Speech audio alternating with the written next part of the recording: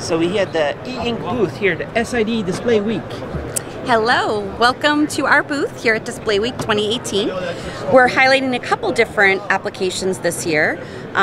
Flexible displays. So we showed this to you last year. It's a foldable display that you might be using for an e-reader application or an eNote application. But now you can write on it. But now, this year, we have the added writing capabilities. Nice.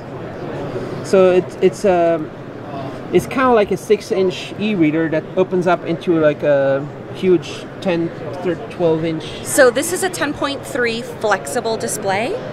But yes, you could consider it a dual screen in a sense, except that the magic of it is one, no seam. Nice. And very fast update time. You have very fast, very great digitizers right now on your readers, right? Yes, we do. We've had a few improvements over the last few years. Like for example, right here, it's also really, really smooth to do some writing on the. If I open the notes, I forgot where it is. It's in Chinese right here. But there's some really fast notes. Yeah. So this is the remarkable device here. A lot of people have commented about how quick the update time is. It's also pressure sensitive, so the harder that you push, the thicker that the line becomes. And the Onyx device here is also an eNote. So it's like kind of yeah. Oops. That's another app. Yeah, I can't. We need to change it into English. Hey, do you have the new? Maybe go right here. And then notes is this one. I forget you own one of these, so you play with it all the time. Yeah. But it's still confusing when it's Chinese. All right. So how is it possible that the digitizers and the e-ink are so well integrated? There's a lot of work going into that, right? It is a lot of work. So we spend a lot of time working with the electrical engineers, the software engineers, and optimizing the speed of both the ink, the electronics, and the hardware systems behind it. That needs to be found. Nice. And it's try one of those. And some of these are really really light. Yeah. So this is also using a flexible display. That is an 13.3, but you can see it's very lightweight, very durable. It's the second generation right now, no? This one is, yes. Sony.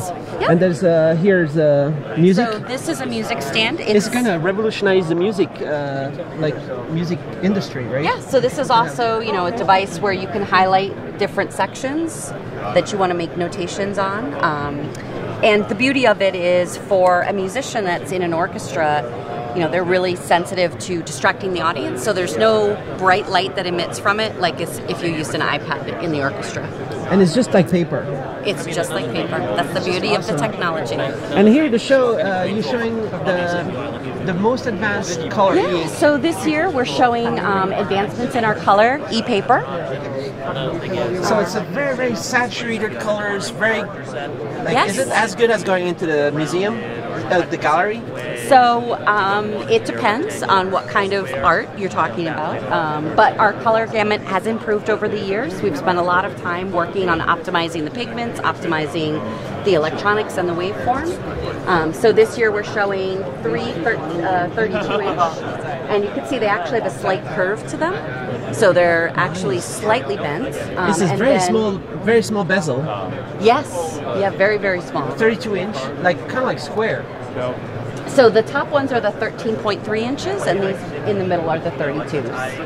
Nice. So soon enough, maybe 13.3 is this size, right?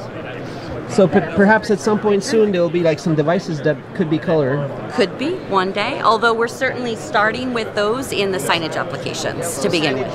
Where you'd like to have full color signage, maybe advertising. Advertising, wayfinding, transportation signage, any of those. And certainly we have shown them at CES with a variety of artwork on them. So you could imagine having a panel in your house where you got to change your artwork periodically.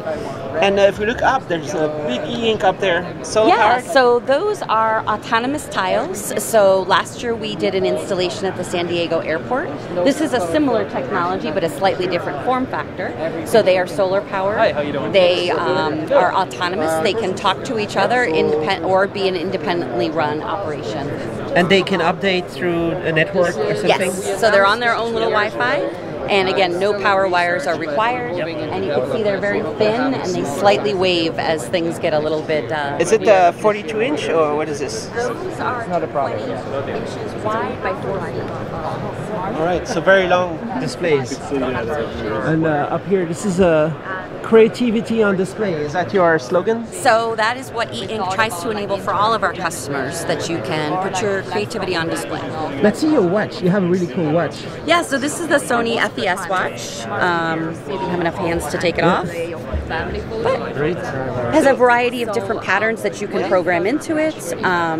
Tells time, you can put designs on it. So it's been a very popular... Available in Japan? Yes. So the whole wrist band is... So the whole band will change. Same construction. And you can pick the designs that you might want to have on it on a regular basis. Maybe we can put this back. Let's go over there. Oh, they can't. This is reflective. I see. Oh, you're comparing a newspaper. Slightly busy right here. So, what are you talking about right here in collaboration with Flexterra? So these are OTFTs, organic TFT-based displays. So a little bit different than the traditional ones that we've had in some of the other e-reader applications or eNote applications. So they are a more durable way of making the TFT so that we can have less defects in it over time. You can flex it. You can show it flexing a little bit? This one I'm not allowed to touch. Okay. So. And then there's one that shows all the way around here. Yep. So this is like a bracelet application. So you can see different messaging on it. Nice. So OTFT is so you don't need to do what kind of like what's it called silicon? Yes. So it is an alternative to that. So it is an organic-based TFT instead. And so this, how soon is it going to work? How soon is it going to be available? I'm not sure of our exact commercialization project timelines for it, but we have already been working with some customers and integrating it into some. And what is the speed for updating? So it's similar to all of our other products. And the view of visibility, the contrast, all is similar? It's all similar, yep. It's just a different... it's just a different backplane. All right. And this is it the same? This is the same as the one we were just writing on earlier. So in these little guys over here, these are shelf tags. But the beauty of them are they are batteryless. So you can charge them on their little home station. And then when you take them off, there's no power being consumed, so no battery. Nice. And they get their charge when you put them back and update the image. So it's kind of like an RFID power. It's similar to that, yes. And this is a flexible... Yep, so this is the backplane that is in these devices. And so this is the... we're right here, we're checking some of the demos with Plastic Logic. So this is a bracelet here.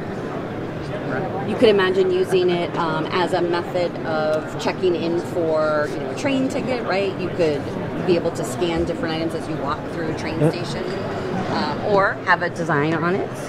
They're also showing some other card products here. It's playing cartoon. It's like animated. It is. Because you can update so fast that it's good enough for cartoons, video games. You can. One of the beauties of e-ink is that we only use power to change an image. So if you're going to run video on it, you lose some of your power savings that you would have if you just had it in a traditional reading application, but certainly is possible. And this is a credit card. Yes, you can see the displays right in there. And there's some buttons you can click that does stuff? I do not know if this one updates. Okay, that's cool. I'd love to have that on my credit card. Yes. We need to talk with American Express or some of the companies. It would be great. Over here, we jump in here. Hi. Can you show us some of those products you're showing right here? So these are shelf labels. Yeah. So with two different partners, we have several of them, but this is with displaydata, and this is with JDI. So they have a long strip. They sell it in the black, white, red, and black, white, yellow. And this we're working on right now. It's very what's it called, visible from far away in the store. Yep. definitely attracts attention. And displaydata has a variety of different sizes that they make available for retailers depending on what kind of signs they're looking for.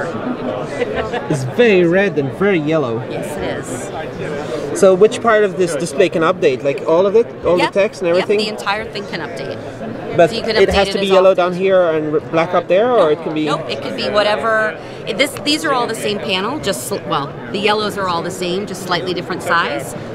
The image can be whatever you choose. All right. And here's another digital signage. Yeah, so this is a battery-powered digital sign. It's using one of our 32-inch products with a CFA on it, so you can see it's a little bit less bright than if we go through a full color with ACEP. But there's still some colors here? Yeah, so it's using a color filter. The color filter mode, right? Which is the previous way you were doing colors, right? Correct, yep. But now you have this new way, which is no color filter. Correct, yep. Those are 4 pigments in each micro cup or capsule. Let's walk behind it right here. This is still going on, this huge installation? Yeah, so this is just a representation of the installation at the San Diego International Airport at the Car Rental Center. I'm going to see that on Saturday. I'm going there. Excellent. So it's huge. So there's 2,100 panels across the building. They're similar to the one that we saw up in the sky over there. They're solar powered, they're autonomous. They're updated through a Wi-Fi network that actually is here in the trees. Whoa. So those are just literally stuck on the wall with adhesive. No powers at all. The trees are the Wi-Fi hotspot. Yes. These are really cool, the Visionect devices. Yeah, so they've introduced a new product line that's 13 inches. They call it their Place and Play. So again, it's similar to the Joan devices where you have a magnetic holder. You just slap them up on the wall. They connect with your scheduling system or your content management system, and the images and the content will update throughout the day, whatever you choose to put on them. Nice. Let's check out one of the other smartwatches that's over here. Quality. And this is available worldwide, right? Yeah, so this is the Epson GPS ProSense watch. Very clear display. So the battery life is long? You know, it depends on how often you use the GPS, to be honest. The display itself will last quite a long time, but GPS will run the battery down quite a bit. And so e-ink should be the display of choice for smartwatch makers, right? Definitely offers some clear advantages for people, depending on what they're looking to receive on their smartwatch. I think it looks clearer than my memory LCD. I would agree. So I'd love to see a whole bunch more. It'd be great if this beautiful Sony watch was available worldwide. And well, I believe you can just buy it on their website. It's a Japanese website. So. See you around. Right. And so another interesting demo on this table is this, which is an LTS Smart Patch. So this is a method of distributing medication for individuals that gives them a display that tells them when they need to replace the patch. So this one in particular was for Parkinson's patients, and often they do not actually push the patch hard enough to apply it and get the medication to come through. So this will tell them push harder. That's right. Is this for cartoons? Yeah, so this is an eManga. So it's another firm in Japan that's selling this. So when you buy this, you get 200 or 300, the entire series essentially is in this. The neat thing about this is they've actually made it to look like a book, but when you open it up, it's actually an e-reader. There's no more pages than that, right? Nice. And this is the Yotaphone? This is the Yotaphone. The latest one, right? Yes. You have multiple displays. And LCD, yeah. That's a cool case. That's the charging station. And of course, is here the... So these are some very high resolution displays from JDI. I don't know if you can see through that. So 600 PPI and 400 PPI. So demonstrating the power that you can go very high resolution with EPD. Right now, the Kindle, the Oasis is 300 DPI, but you can see you can clearly go much higher if you would like. 600 means 4 times more or something, I guess. Maybe. And so this is the SID Display Week. And did you see this back here? So this is a tiled 42-inch tiled displays. Yeah. So it's a great way to increase the size of the digital signage that you're using with the tiled application. Nice, and it's small bezel. It doesn't go to black. It stays on that last image, and there's no power going to it. And you got 4x42 inch. So I'm sure there's 1,000 people watching this video that'd like to have this. They'd like to implement this for all kinds of projects. So it's fully mass-produced, fully ready? We do have a partner that is selling it, yeah. You can find more information on the website. And hopefully it's affordable, somewhat affordable. But sometimes the digital signage market, it doesn't matter if it costs thousands and thousands, right? Because it's... Well, they often offset their costs through advertising. So they rent advertising space on them. First application is in a digital signage. Yeah. So it's not really intended for your home usage. Nice. What's the display made out of?